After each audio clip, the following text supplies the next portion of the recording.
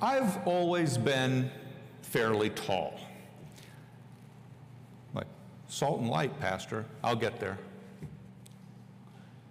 I've always been fairly tall.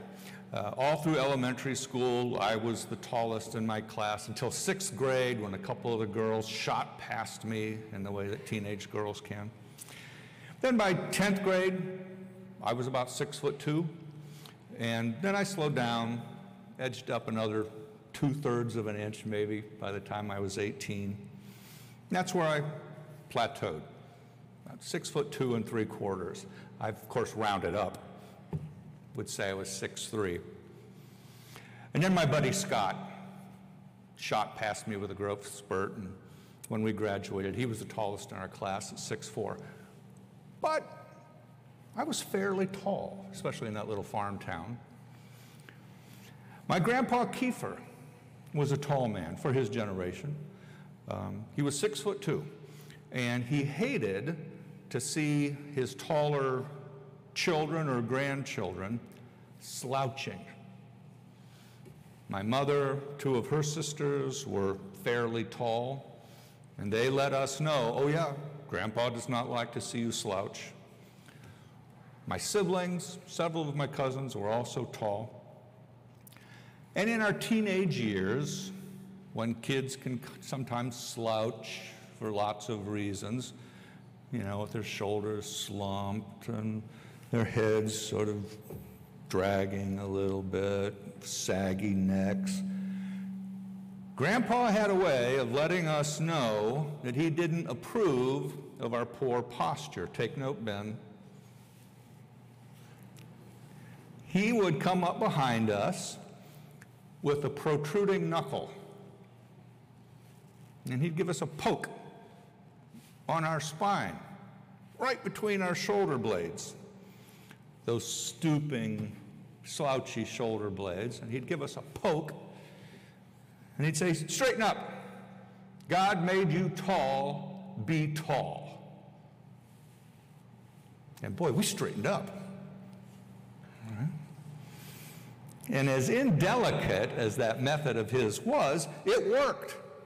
I'll tell you what, Grandpa Kiefer's kids and grandkids didn't slouch, certainly not in his presence. We had good posture, and I'd say, you know, most of us still do. Now these days, many of you can relate, I find that I'm increasingly susceptible to gravity. And I will catch a glimpse of myself in a storefront window sometimes, and I realize, oh, I've become a little stooped. And I remember that knuckle poke, and I really make an effort to pull my shoulders back, to straighten my spine, lift my chin. And I remember Grandpa saying, God made you tall. Be tall. Boy, I'm really setting myself up now. Keep that good posture, Pastor Lane. Now, to be clear, I know that being tall in and of itself is no particular virtue, right? Good posture is recommended by doctors. It's just good for us to keep good posture. But here's the thing. There is something about intentionally trying to be who God made you to be that is virtuous. Indeed, is a spiritual discipline if you commit yourself to it. Remembering who God made you to be and doing what you need to do to stay true to that.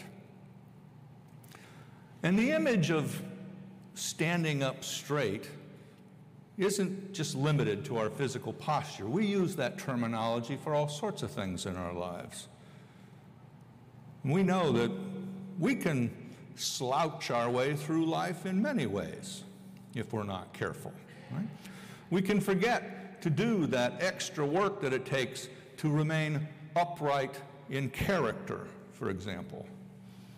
That extra work that it takes to remain undeviating in our good nature, to remain true to our core values and our core principles.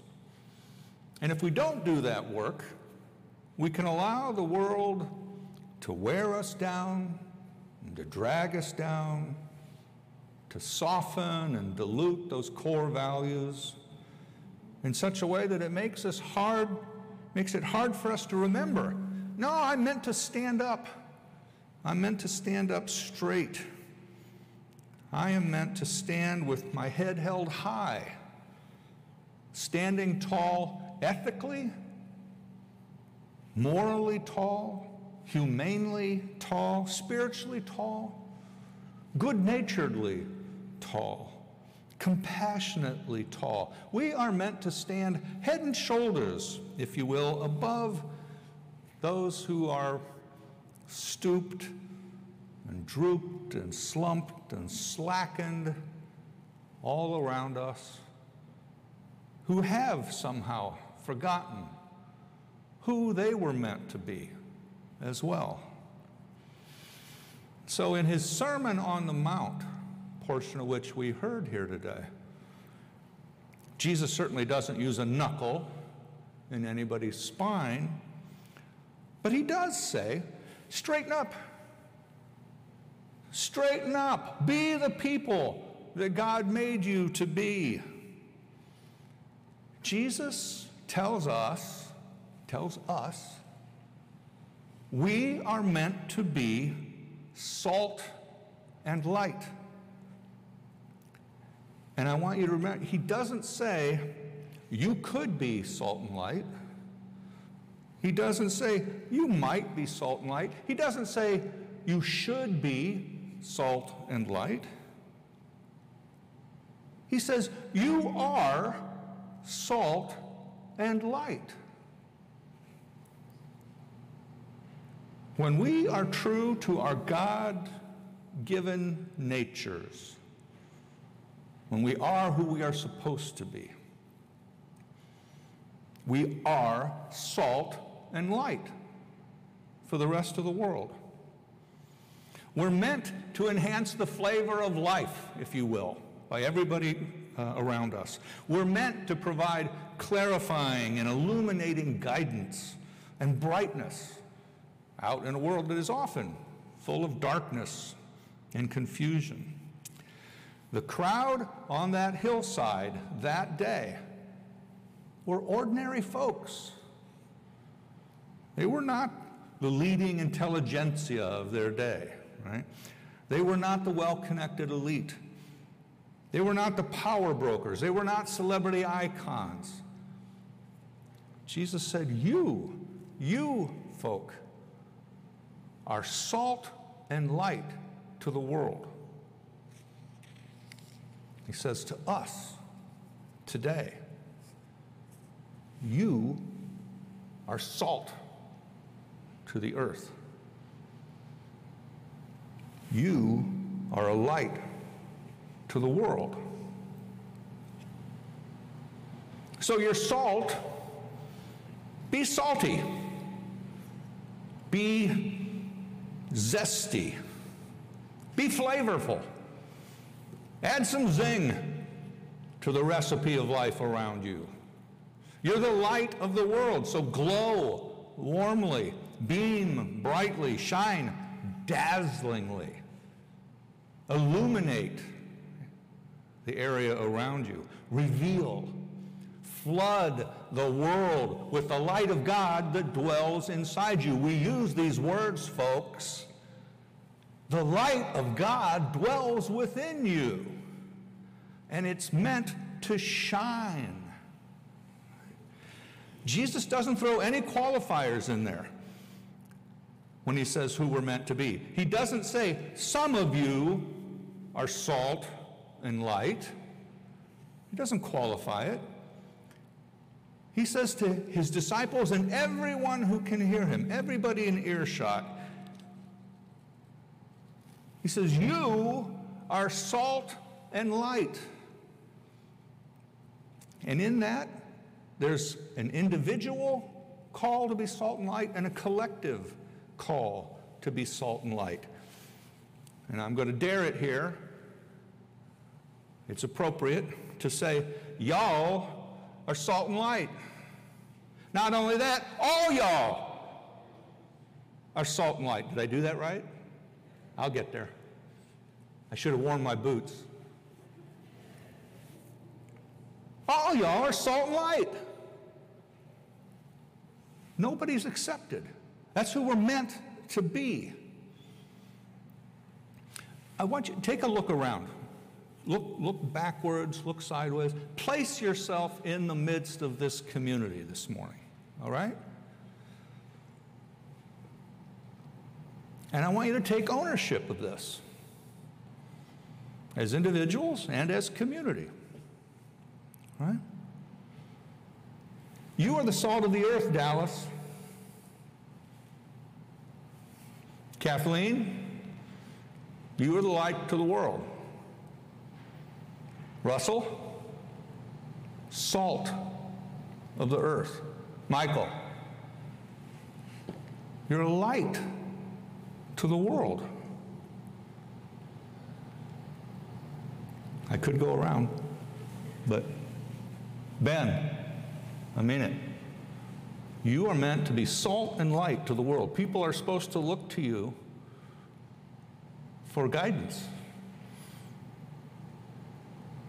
You're a gifted young man. Use them. Use them well. You're sharing them with us. Thank you for that. But some of us will think, yeah, well, I was that. Now, no, you still are meant to be. Right? We may not have the zip in our step we used to have, but we're still supposed to summon some zip. Huh? Some zest, some spice, some relish, some tang. We should give a certain gusto to the world around us, right?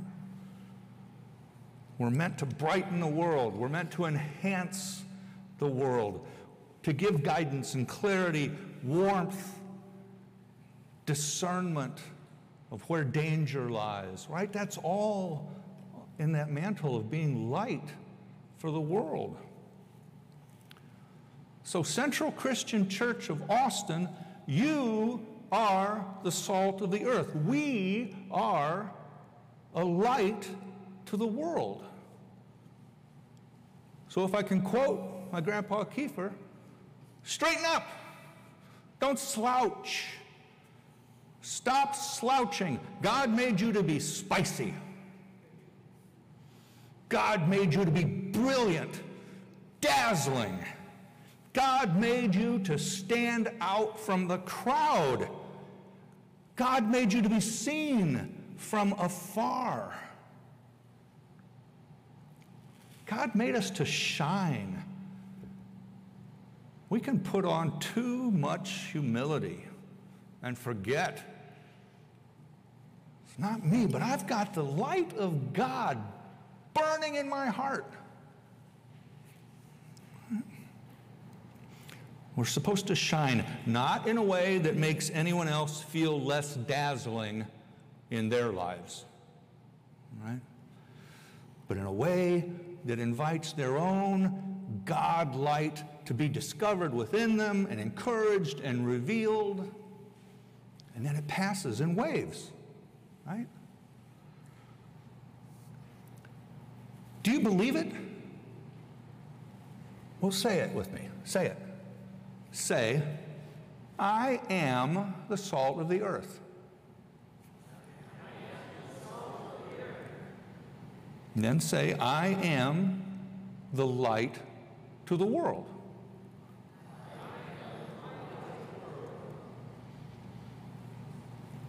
Say it on behalf of the church. We are the light of the world. Now you're going to make me take my knuckle out. You're slouching a little bit. Stand up straight. God made you tall. Be tall. Say it again. We are the light of the world. Yeah. See, we've kind of forgotten that about ourselves. Not just us. A brand of Christianity, right? There's a brand of Christianity that we place ourselves in or that we fall in, and we've gotten a little too quiet. We've gotten too meek, if you will. We're slouching. We're letting other expressions of Christianity proclaim boldly and, you know, what light looks like to them. And we are letting a hamper cover our light. Your pastor hears himself say that. We are doing that. So let's stand up straight. Ben. Yeah. God made us tall. God made us bright. God made us salty. We're not supposed to blend in.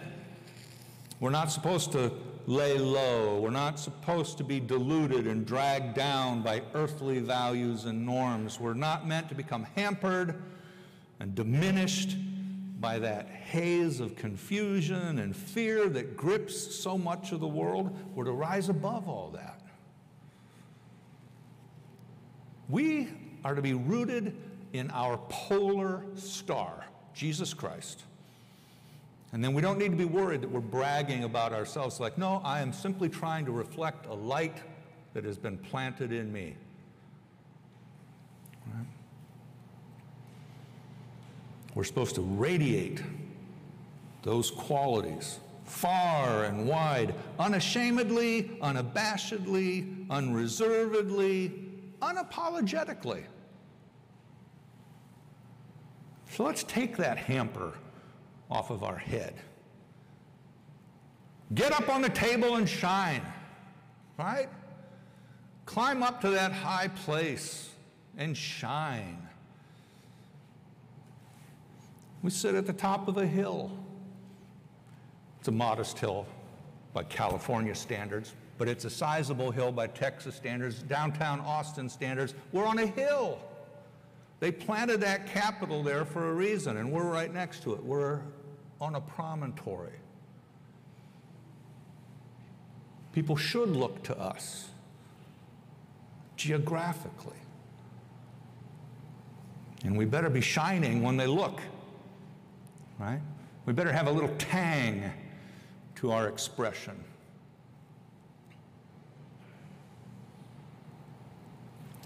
You are flavorful in your own way. You are salty in your own way, and we are salty in our own way when we gather together. Don't take on, let us not take on the drab flavor of earthly mush that's all around us. All right? Jesus also didn't qualify this reminder of his by saying sometimes. Right? Anybody find that in the scripture? Sometimes. No. He didn't say some of you are salt and light. And he also didn't say you are salt and light sometimes. It's not when you feel up to it. It's not on your best day. It's not when you've gotten your act together. Right? You are salt and light, not just when your self-image is really high. So I want to remind you, on your worst days, on your darkest days, on your blandest and drabbest and most blah of blah days, Jesus still says to you, you are salt. You are light. Get up and get out there and shine. Take what you've got, put it into play. It'll be good enough if Christ is with you. Don't wait until you feel zesty and brilliant. Get out there and be zesty and be brilliant and see if the feeling doesn't catch up with you. Okay? It's in there. Just trust it. It's in there. Trust Jesus when he says, it's who you are. Get out in the world and spice it up and shine all over it. God made you salty. Get out there and be salty. God made you to be a light. Stand up, put your shoulders back, straighten that neck of yours, and shine. Because it can be a dark world out there, and people need us to shine. Amen? Amen.